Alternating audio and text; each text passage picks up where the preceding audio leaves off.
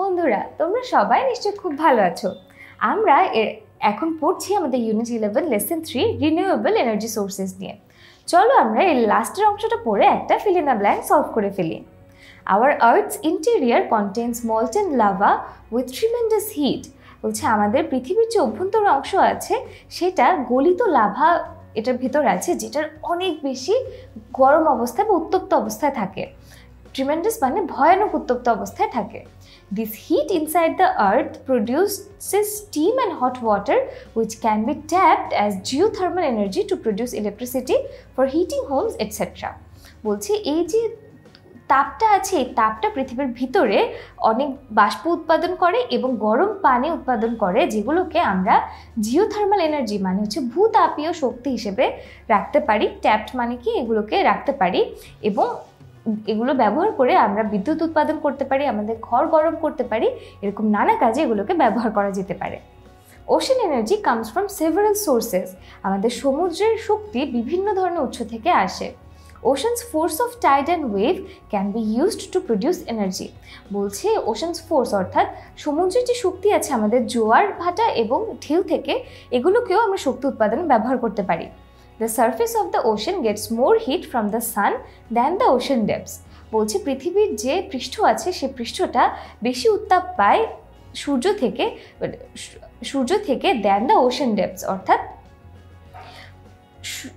সমুদ্রের উপরিভাগটা সমুদ্রের গভীরের ভাগের থেকে বেশি উত্তাপ পায় সূর্য থেকে। This temperature difference can be used as energy source too. এবং এই যে তাপমাত্রার পার্থক্যটা আছে এটাও কিন্তু একটা শক্তির উৎস হিসেবে ব্যবহার করা যায়। তাহলে দেখো এর সাথে আমাদের লেসনটা শেষ হয়ে গেল।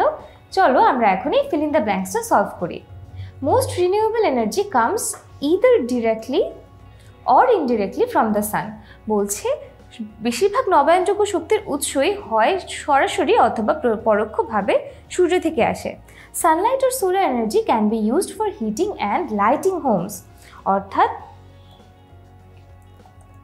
সানলাইট or solar energy তার মানে কি সূর্যের আলো কিংবা সৌরশক্তি আমাদের ঘর গরম করতে এবং আলো জ্বালাতে ব্যবহার করা যাবে। For generating electricity or for other commercial and industrial uses.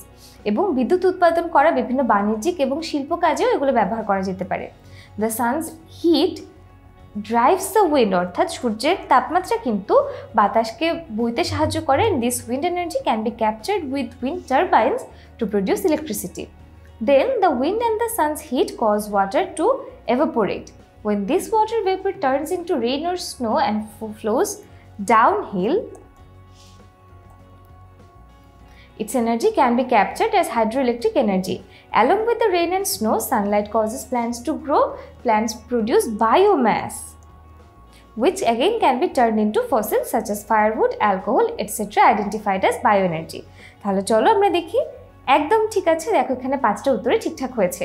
এটার বাংলার বললাম না কারণ এখানে অনুবাদ দেয়া আছে এবং আমরা এটা এই লেসনটাতেই পড়েছি। এর সাথে শেষ হলো আমাদের ইউনিট 11 এর লেসন 3।